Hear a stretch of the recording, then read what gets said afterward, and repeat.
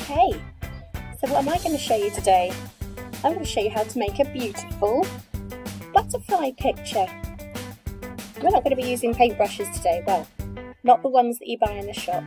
We're going to use ones that we've made from sticks, leaves, and I've used some string, but you could use elastic bands or cotton or wool or anything you've got that will attach your leaves to your stick. You're also going to need some paint and some scissors. So I've got a plain piece of paper that I've folded in half and I've drawn half a butterfly on it. I'm just going to use my scissors to cut around this. So grown-ups, this is probably what you will do, unless you've got older little ones that have got that control in order to cut the shape out.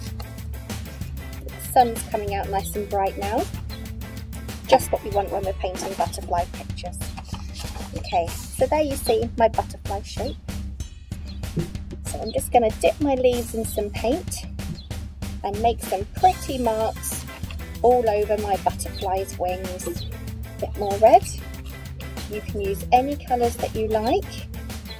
And you might even start to notice how different leaves make different patterns when you mark the paint onto the paper.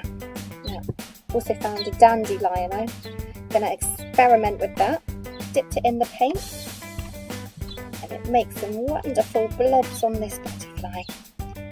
Some woody plants, so this lavender here, this doesn't need a stick because actually it's already got its own stick coming off its stem. So we're going to have a little bit of this one down the middle.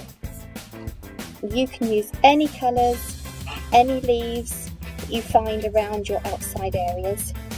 And there we go, a pretty butterfly picture.